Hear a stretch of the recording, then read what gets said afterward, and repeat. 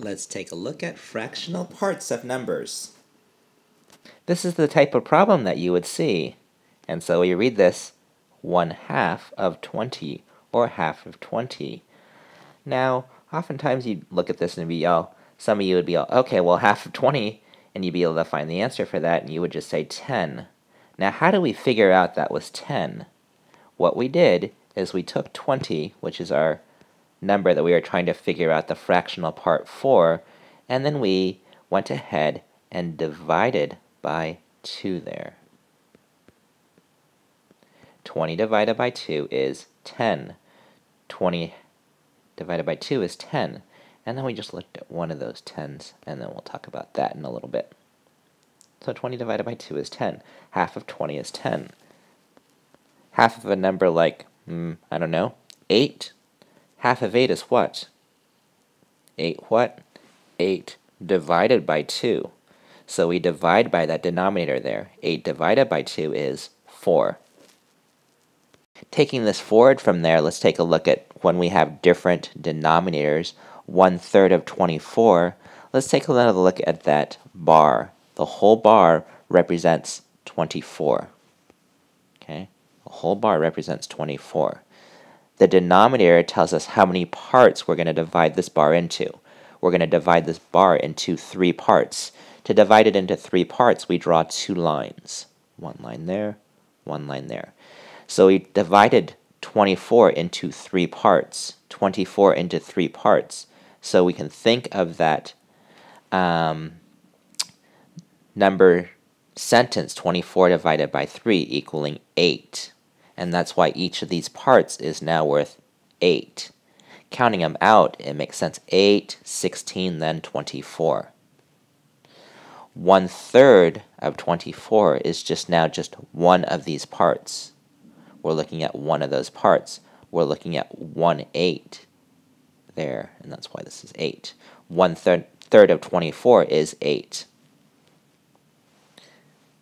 Now the step forward from here is if we were to look at 2/3 of 24, we would have to figure out that 8 number first, and then we'd have to look at 1/3 of it, and then also another third of it, so 2/3 of it. 2/3 of 24, we would take 24 divided by 3 first to get that 8, and then we would look at 2 of those parts. 8 times 2, which equals 16. 8 and 8 together is 16.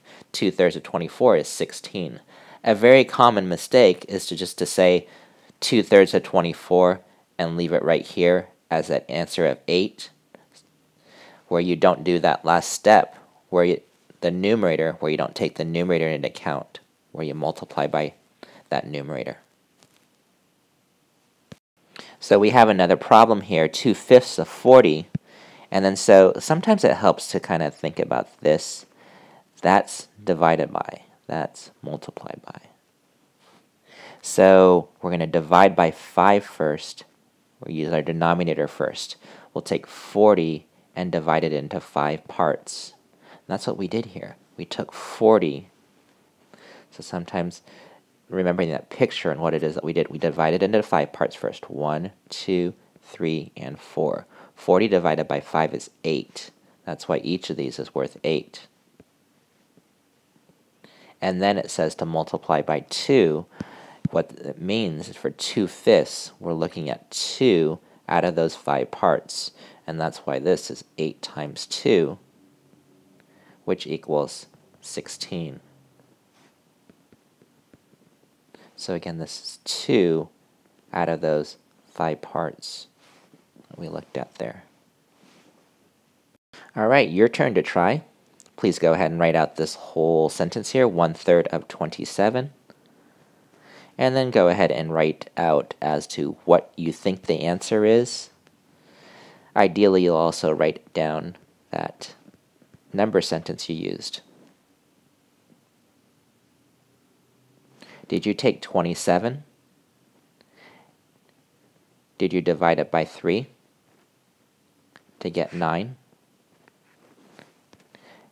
In this case, you would multiply by 1. 9 times 1 is still 9. 1/3 of 27 Maybe you drew a picture to help support your answer. Here's 27. Here is it divided into thirds. Each of those thirds is worth 9, and we were only looking at 1/3. Here's another problem for you. Please figure out 3/4 of 20. Go ahead and hit pause.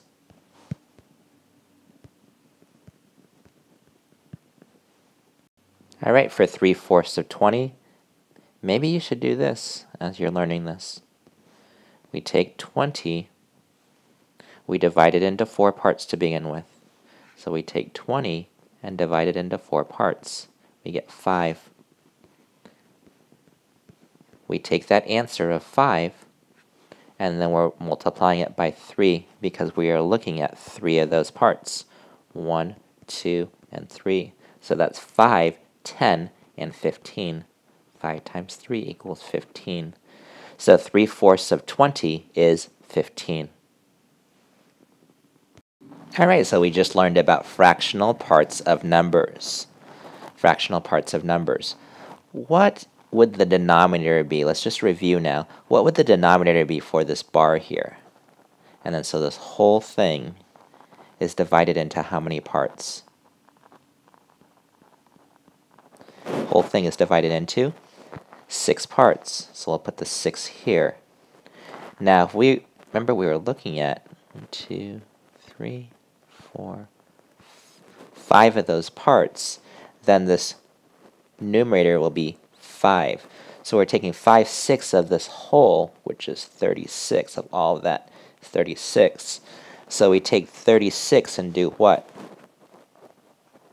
Divide by 6 to get 6 in this case. That's why each of these is 6. And how many 6s are we looking at? That's what our numerator tells us. That's what we haven't used yet. So we're looking at 5 of those 6s. So what's the number sentence that we write to look at 5 of those 6s? We go 6 times 5, which equals 30. A common mistake would be to try and just multiply the numerator and denominator without taking into account what number we're figuring out there. So if you don't show your work and just happen to upon the right answer, you're just very lucky. You're just very lucky. Use the right strategy and approach when you're working with fractional parts of numbers.